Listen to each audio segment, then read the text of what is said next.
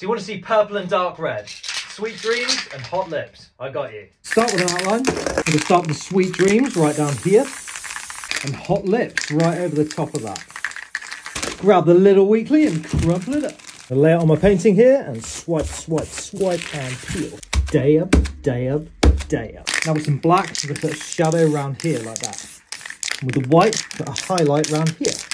So that's Sweet Dreams, my signature.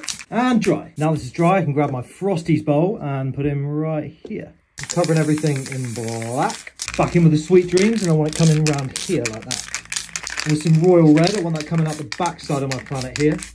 Yo, let's do it. Sticky! Flicking the stars on. Now with the white, I'm going to shoot the bowl to create a little glint point right here.